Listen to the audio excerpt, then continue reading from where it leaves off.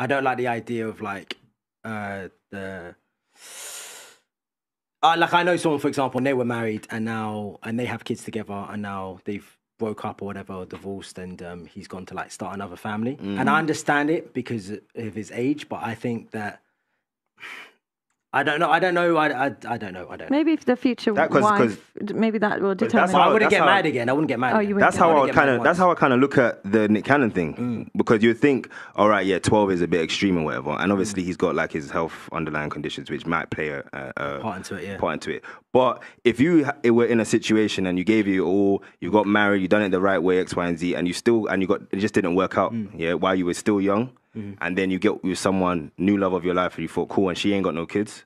And she wanted kids, you know what I mean? It can happen like that. You can go the whole way. So unless that means he's doing it purely for her, and that's even worse. Because then you're doing it purely for somebody else. You don't want it. That's no different to having an abortion. I just asked him, would you be against the kids? But Nick Cannon, don't you think it's weird that he's just submitting to every woman who dates? Do you know what would be interesting? I'm just thinking. It would be interesting to see, because I would imagine what most of the one-parent household data is like one parent isn't involved in their lives. So it'd be really interesting to see what the data would say for like, because I think Nick Cannon is involved in all of his kids' lives. So it would just be interesting. Yeah, I mean, I wouldn't recommend that, you know? But again, I just have a hard time telling the world how to be. And throughout all of history, it's been multiple women for a small select group of men. So I'm not one to tell the world how to be. It just is what it is. I wonder how Mariah Carey feels about his behaviors, because she's like, I don't understand why people will say that. It's like respectfully, it's none of her business. But it's just is it because of who she is? Yeah, you can't deny her status, and then being associated with a bunch of baby mamas, it must be feeling away. Like, she went from him to a billionaire that she was engaged to, and he went from her to a bunch of baby mamas. I don't think it's got much to do with the social. Did she get married? No, I think she ended up getting with her dancer, her backup dancer or something like that. Yeah, I think. Oh, so it's she's fallen off anyway. Wow, that's interesting. It's the same. Yeah, so same thing. So she got engaged to the billionaire, and then she cheated with a background dancer. Oh my! Wow. So like Giselle. That's a cycle. Yeah, the cycle's a real thing, isn't it? When are we going to stop looking up to like celebrity couples? Yeah, please. But the point, when they stop influencing us. The point is that celebrity couples show what goes on in real society. Because when you see, like, okay, let's take Johnny Depp and Amber Heard. You know, you could say, oh, that's a celebrity couple that's toxic. But if that happened to a man with power, money, and status, what happens to the average guy? Like, maybe the guy getting cheated on, maybe he just makes $80K a year, $70K a year. Like, he doesn't have as much money. But the point is, like, the girl will still cheat with her personal trainer and hitting. I think that was good. It highlighted how many women hit men. Yeah, the hitting was really bad in that. Yeah. No, and the other thing is, he could only defend himself because of who he is. Yeah, that happens, like you're saying, to everyday guys. Yeah, like I've done so many interviews with people where it's like the girl abused me for, like, oh my gosh, I had this one guy. It was so sad. He told me this story where this girl was abusing him for years, and like nobody believed him. Oh. And then it was like he finally left, and then he was the bad guy. Yeah. Like his whole friend group like painted him out to be the worst person ever. Madness. Yeah. That's insane. And I had another guy. She was abusing him. And then she left and took the kids. It's so horrible. That can happen even when she cheats, though. It can happen even when she cheats. And then I guess women will always say, "Why did she cheat?" What do you mean? Why did she cheat? Yeah. Awful. Hearing all this, anyone who's single is probably just thinking, "Fuck relationships, bro." No, that's why I'm against the division side of things, because it puts people off. And really, if you want a good society, we should actually teach people how to be good with each other rather than point out the flaws. I mean, I just think that's the feminine point of view, but it's like guys have had to see media saying men are trash for years. And then it's like, whenever we have a conversation about what the women are doing, the women have to come in and say, oh, but it's not all women, but this, and this. Like, what about men? But it's like, we've had the conversation about men for years. I mean, we had, I don't got no scrubs. Like, that was a front. I know, but we also had I get bitches in the club and this, that, and the other, and we've had that. Sean Paul remix. I mean, no, but I think that's you know that's a little disingenuous though, because you know it's not the same. You know it's slanted towards the women. I'm not a feminist. I'm not like anti-men or anything like that. But I am anti both red pill and feminism. When did being a feminist become being anti-men? Because it is synonymous. It's almost synonymous. I mean, red pill is just the study of human behavior. Red pill is anti-women though. It's not anti-women. Because even if if you read the comments left by red pill men, it can never be a rational debate. It will never be like, I disagree with this. It's like, tell her, where's her makeup from? Where's her? And it's like so angry, where you can't have rational conversations with red pill men. I'll watch these comments today. I think that sounds like a you problem, because I have rational conversations. But you're on the red pill side. I have rational conversations with red pill men, and if they were stop interrupting me. Stop interrupting me. And if they were anti-misogynistic, then I would have an issue, but they're not. But you say that you speak their language. Very few men will say, "Pearl, where's your ring?" Very few men will say, "Well, they do it all the time." What are you talking about? But if a feminist does it, wrong. I was just on an interview. Yeah. I was grilled for 2 hours straight by a freaking blue pill beta sin. I'm talking about red pill. No. I'm talking about red pill. Listen to me. Yeah. What I'm saying. I've had conversations with red pill guy, anti-marriage guy, anti-this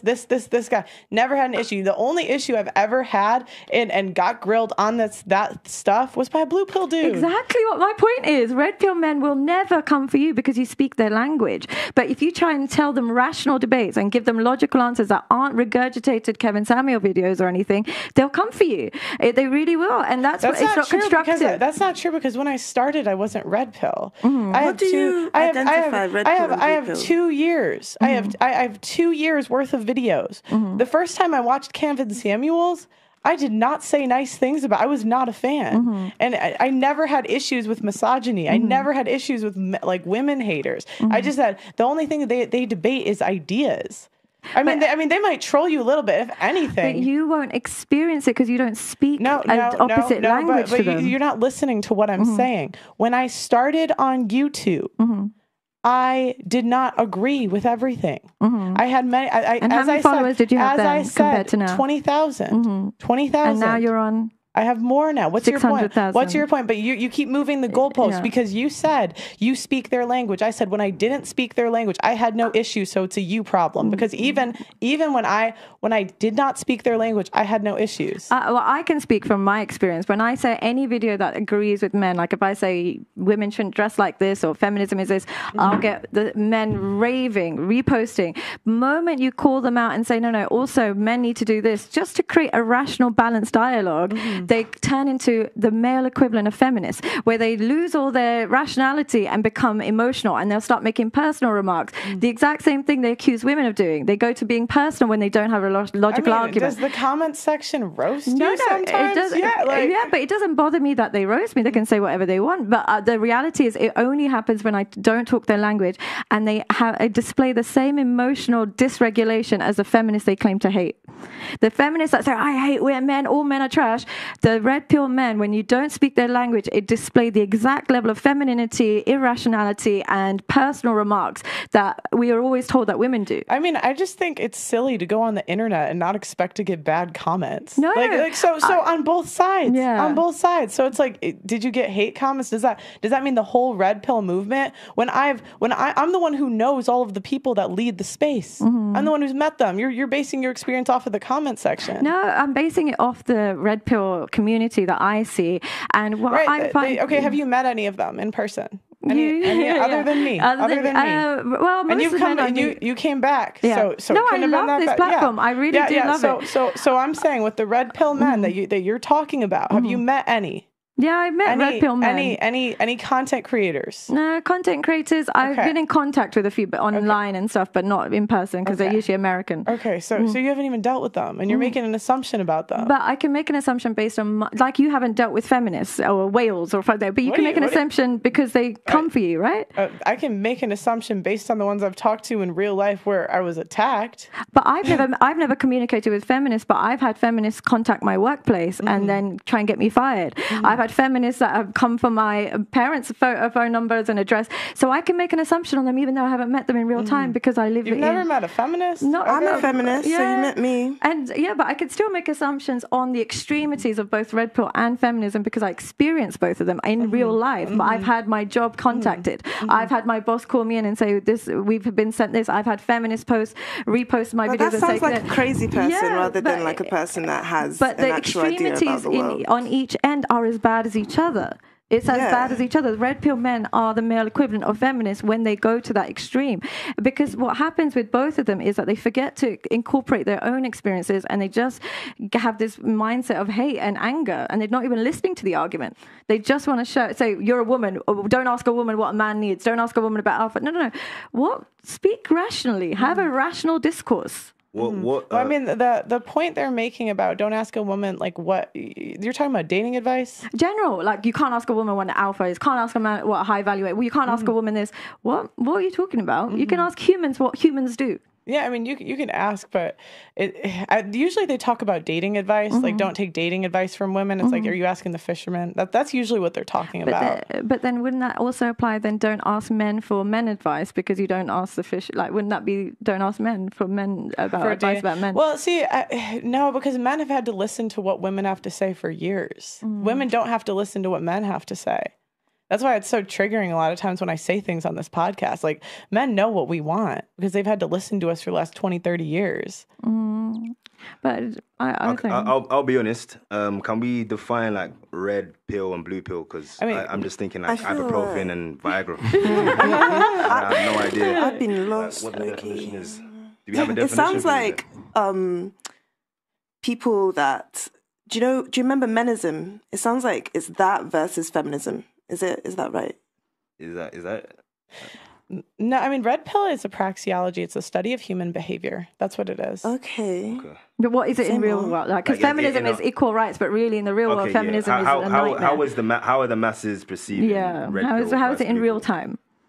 What do you mean in real time? So I'm saying, is this based off the Matrix? Red pill, blue pill. Yeah. It is. Oh, I kind of get it. I ain't seen it. So you ain't seen the Matrix? So dead. It's so shit. Everybody loves it. I haven't seen the Matrix. Haven't watched Game of Thrones. Yeah.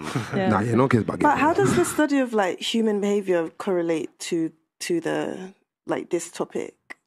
As in, like, how does it apply to dating and advice and all of that? What's the dynamic there? How does it apply to date? Well, so like, gosh, there's so much that goes into it, but it's just like women. So for example, they study women, like, and why women do the things they do. So like women look for different things at different ages. So like, for example, women, one thing they talk about is a woman's sexual market value. So like when she's at her highest and what she would look for when she's the most attractive to men.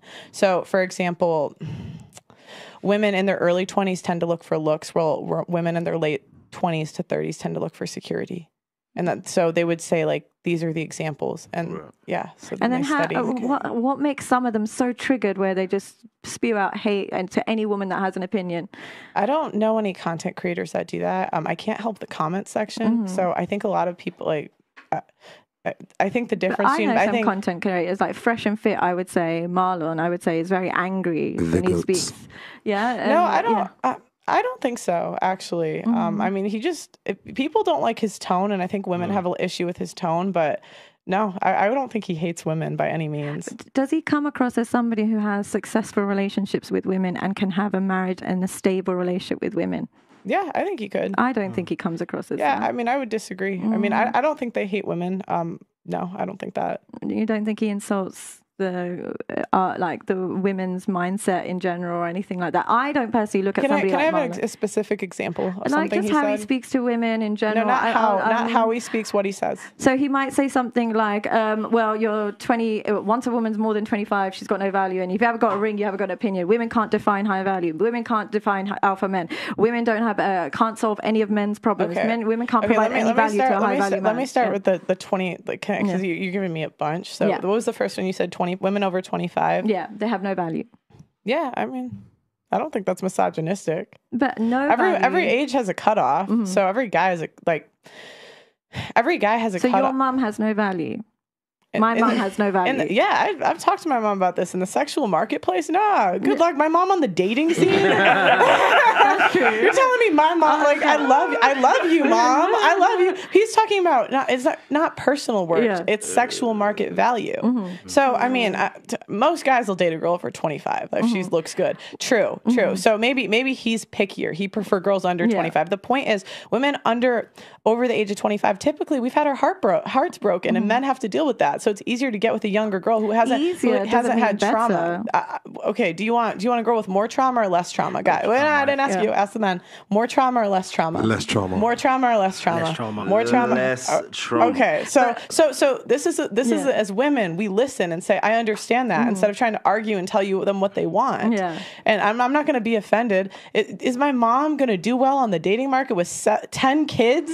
I'm not on a dating market, of course not. But I genuinely think, no, I didn't mean it in sexual. I meant in general as a value as a person. But I can speak for somebody when I was 21 and then going to 25. I genuinely think I did more reflection and became less traumatized as I was turned 25. I personally felt like I was so volatile at 21. I was so impulsive at 21. As I became older, I became less of a burden to a man. But we're not talking about you. We're talking about in general. Humans. Yeah, we're more emotional and volatile. I'm saying like in general. We're not talking like he doesn't know your specific story. Yeah. So if we're talking to the men and the men, like Andrew Tate had said something similar. Women over the age of 25. 19, he said. And they're saying no. 19, he said. He gave the age of 19. And if they're saying we prefer the women younger, like why are we to tell them what they want? No, I think it should be with a younger woman. I really do think younger is more beautiful, and especially when it comes to having kids. But it's also saying things like, oh, women can't define what makes a man. Women have no definition of what makes an alpha. Well, alpha is a biological term. But the point they're making though is that like for a man to be alpha or to be high value, he has to be selected by other men first. Like other men have to respect him first before the women can come in. And so that's what they're talking about. It's and not what hating, makes a woman disqualified for realizing or not being able to make, because you can look at a monkey and decide which one's alpha. You don't have to be a monkey. Other high value men have to recognize him as a part of the group.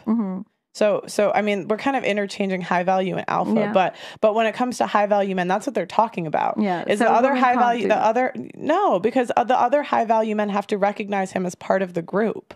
And can a low value man realize a high value man? I think most men, when they walk into a room, they can just naturally tell. There's a hierarchy. There's definitely a hierarchy with us. And women can tell as well. They can't. That's a cap. Yeah, we can tell when someone's high and low value. You think so? How do they interact with other guys? And then how did the Tinder swindler get so successful?